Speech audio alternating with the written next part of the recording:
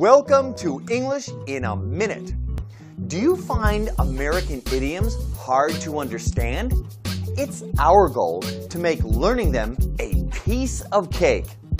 Everyone in America knows this idiom because it's so easy. Hey, how did you do on that exam? I got an A. The exam was a piece of cake. In American English, when you say something is a piece of cake, it means it is very easy to do. In the 19th and early 20th centuries, African Americans started cakewalks. They walked or danced around a cake in pairs, and the best couple won the cake. This is how the idioms cakewalk and piece of cake came about, both meaning that something is very easy to do. And that's English in a Minute.